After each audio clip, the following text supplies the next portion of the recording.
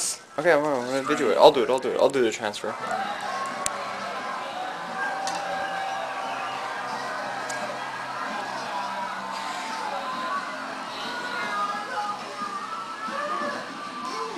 Okay, so we're gonna transfer H.gigas, Cameroon Red Baboon. Spin it. Okay, hold on. Put it this way here. Here. Stick the brush inside and see if we can get them out of the hole. But hold this.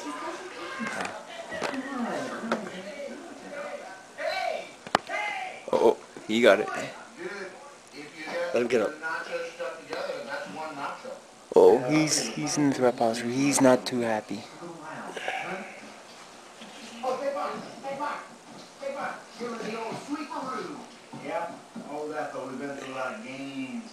Okay, Okay, there we go. Okay, Got it. Hold on.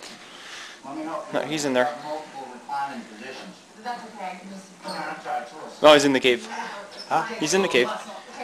We got him. Close it. 1 second. Yeah, he's in the cave. Awesome.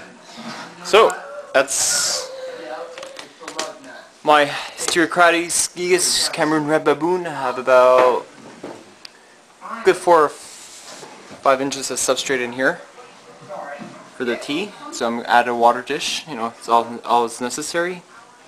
And to the guys keep asking me what substrate do I use for my teas. I use all Treat Farms tropical soil, inorganic, ready to use. And yeah, there we go. That's what I use. So all these barks I'm going to save for a future arboreal tarantula.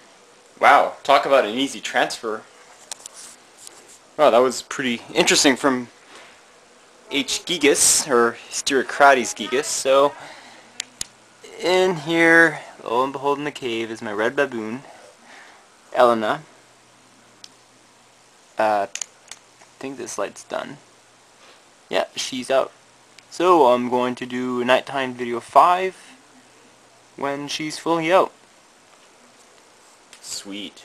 And stay tuned for tomorrow. I'm going to give you a care sheet video on the Hysterocrates Gigas. Sweet. Peace, guys.